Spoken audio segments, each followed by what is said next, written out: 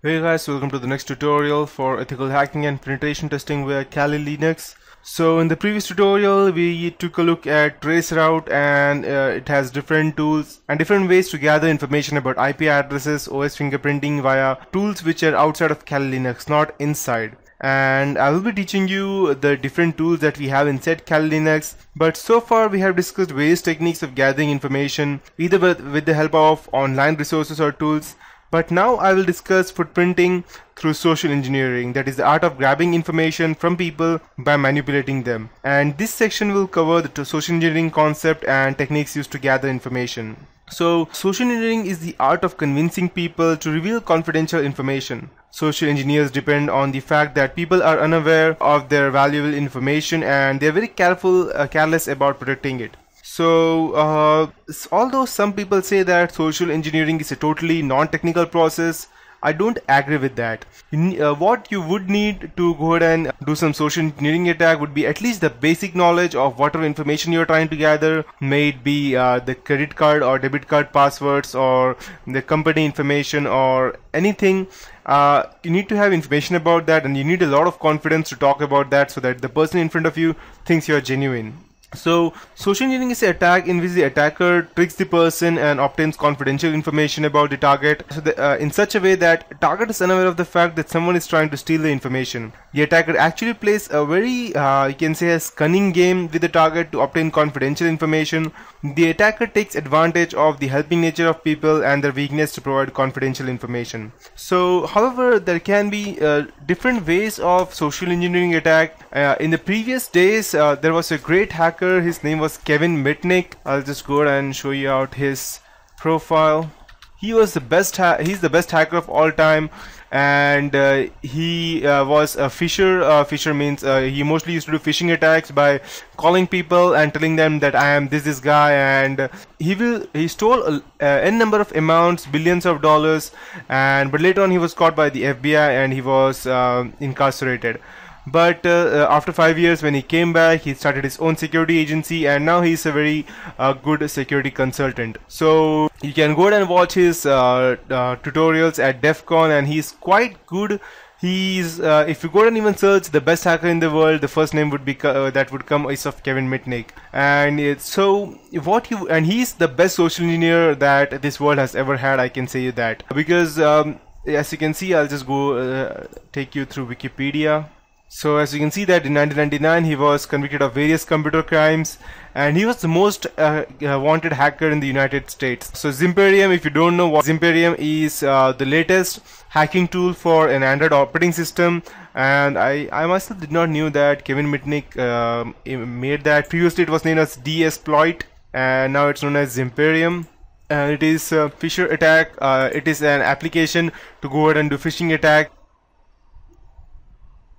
I can continue. I want to continue.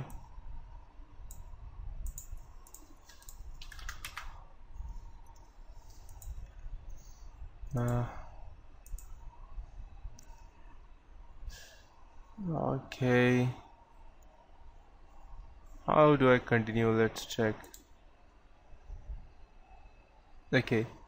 Although it may show that there are differences, there is nothing, because the reason being that DSploit, as you can see, that it has merged with Zimperium Xanthi 2, which is as of now free, and Zimperium is very good in fact, but I would officially support DSploit, even though Zimperium is quite better than DSploit. The reason being that it does not have an offline version, which I can do by using the DS, which is an offline version.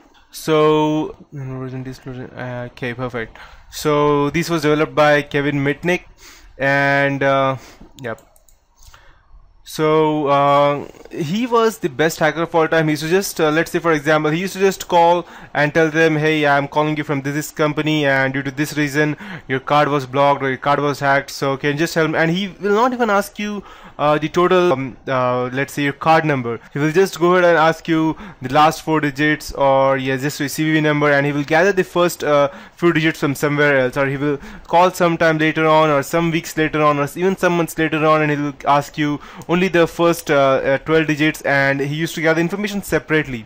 That was the best part, that no one was even bothered to think that okay, he's just asking for the only one or two parts of my whole card, and they used to simply give them out. And he hacked into several different parts, and that's how. And also this specific part in Kali Linux, I'll just go ahead and show it out to you. It was developed by Kevin Mitnick and someone else. I believe his name is David. So I'll just go ahead and show you. He developed this social engineering toolkit, and yes, perfect. So we have these different attacks under social engineering which we can do, but these are a bit technical, and the one which I was telling you was non-technical. So to perform a social engineering attack, you first need to gain the confidence of the authorized user, and then trick him or her into revealing confidential information. The basic goal of social engineering attack is to obtain required confidential information and then use the information for hacking attempts such as gaining unauthorized access to the system, identity theft, industrial espionage, and many more. So social engineering can be performed in many ways, such as eavesdropping, shoulder surfing, dumpster driving, impersonation on social engineering attacks, and so on.